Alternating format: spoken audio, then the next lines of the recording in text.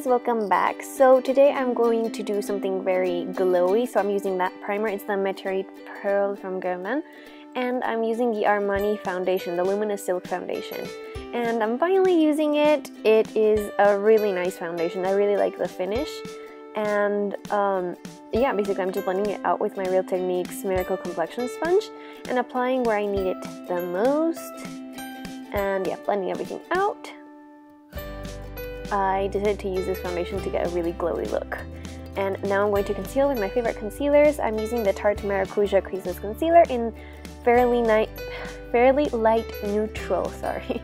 And I'm going to blend everything out with my finger and drag a little bit on my eyelid so that I prime my eyes for the eyeshadow, and I'm just basically putting the concealer everywhere.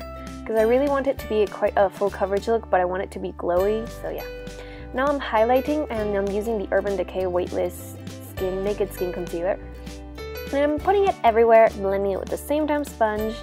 I really wanted it to be highlighted and glowy, and yeah, you'll see the outcome.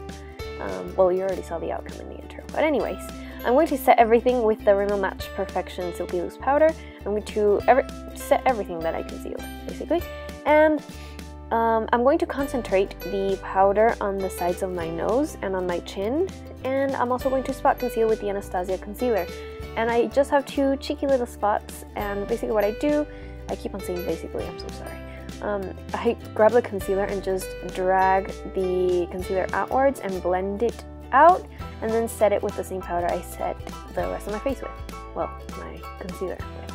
Next, I'm going to spritz my face with my custom mix of glycerin and rose water in my mini Fix Plus bottle. And right before it dries, I'm going to highlight, and I'm using an oldie but a goodie. I used to use this a lot a few months back, and I really like it. I'm also mixing it with the Becca Opal Shimmering Skin Perfector, and I really like the outcome. It's really like golden, it's really glowy. I really like how it came out, really. I think it's one of my favorite combinations I have ever done of highlighters. But yeah, that's what I wanted to do. I'm also highlighting the tip of my nose and my Cupid's bow. And I never highlight that much, but yeah. Another tip is, like, if you want a forehead that is glowy but not oily, because I really don't like oily looking foreheads, I put a tiny bit of highlighter, and then I use my brush, that has a little bit of powder, and blended everything in so it looks like really nice. Next, I use the same the same spray, and I'm using these like Météorite Pearls. I'm not really sure what they're called. I'm going to link them down below, but they're the limited editions that Guerlain always brings out during the Christmas time, and it has like a hot pink, so I use that as blush with my Artiste number 53 highlighter brush. I'll link everything down below if you are interested in the products I used. So yeah, I just blended everything out with the setting brush by Real Techniques, and then I'm bronzing my face. I did bronzer last because oh my god. I did bronzer last because I wanted everything to look quite bronzy and not like too pink from the blush. You know what I mean? But yeah, anyways, I'm doing my eyebrows, and as per usual, I'm combing them upwards. And today I'm doing a different technique. I have never shown you this technique on my channel before, but it is using eyebrow gel first and then filling them in. I'm using the Anastasia Clear Brow Gel, and I'm just combing my eyebrows, every single hair where I want the hairs to go, the direction of the hairs. But yeah, I used a tiny bit, and then I combed them through well. And then for eyebrows, I'm, as per usual, filling them in with powder, the ChiChi Matte's 2 palette. And as you can see, I want it to be quite defined at the bottom and really messy at the top. That's why I want like really sparse hairs at the very top of my brow. I'm not really sure how to explain it. You'll see the outcome. But yeah, I'm just dragging out a little bit, like the tail of my brow, the end of my brow, so it looks like nice and fluffy. I don't know if that's the appropriate word, fluffy. Anyways, brushing them through, I'm brushing them through so I get like most of the product out and they look nice and natural. And just doing a few strokes, hair strokes, feather-like strokes, so I get like this natural look. Then I set my face with the Urban Decay setting spray, and then using the full exposure palette, I'm going to use the Matte 5. That's the, I think that's how it's called, Matte 5, I'm not sure. But I used that shade as a transition shade. This eye look is really, really easy.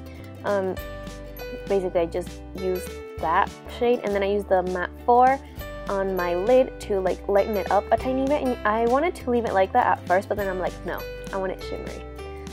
So I just started buffing everything out. That's when I made up my mind that I wanted it shimmery. And then I used some of the same spray I used on my face, and then the Shimmer 5, the S5 shade, on my lid with that flat synthetic brush. And I'm packing everything closest to my lash line and then dragging it upwards. So where I want the most intensity and where I want it the most opaque, I want it at the lash line. And then I keep on dragging it upwards, blending it with the same brush. I know it's kind of weird blending it with that brush, but I just kind of keep dragging that. And then to blend everything really nicely, I use the same blending brush. Oh, I can't speak. Then I did a tiny kind of like cat eye at the very end. It's like a shadow smudge cat eye, so I defined my almond eyes and elongated them. And then with the same tiny brush, I just buffed it out, smudged it out, whatever you want to call it. Yeah. And next I'm curling my eyelashes. And I'm giving them quite a good curl because at first I thought I was like, no, I'm not going to use any eyelashes. Well, fake eyelashes. I'm not going to use any fake eyelashes, but then I said, yeah, whatever. And using this mascara, I've never used it on my channel before. It is the Giorgio, Iconic Giorgio, I'm not sure. I'm going to link it down below if the name rubbed off. But yeah, applying mascara as you would on my lower lashes, and yeah, you know how to apply mascara. Next, I'm using the Huda Beauty Farah number 12 for Mink lashes, and using my duo, sorry for the car, strip lash adhesive or something like that. I have everything linked down below. But yeah, these are one of my favorite lashes. I really like how wispy they look, and they're like quite long at the end of the eyelash, so they elongate my eye as well. And I don't know, I think I matched it up really nicely with this look.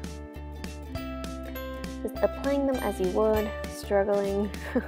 Yeah, I did have a little bit of a struggle with this eyelash. But yeah, I applied it, applied the second one, and then gave them like kind of a curl, not really, just to make sure they are like clumped together. Is that a word? Anyways, I'm using the Revlon Red Cherry lipstick. This is one of my favorite lipsticks. It's kind of like a red wine, very berry, very autumn. I really like it. And I decided to not use a lip liner and just go straight in, bite the bullet, and go ahead and do it since it's creamy. The only thing I don't like about this lipstick is that it's very creamy. Sometimes I do like it, sometimes I don't. You could definitely use a lip liner with this. But yeah, I just cleaned everything up with concealer. And a little tip is that I just stick my finger in my mouth, as gross as it sounds, and I take the excess lipstick off. But yeah, that's the finished look, guys. Thank you so much. Love you. Bye!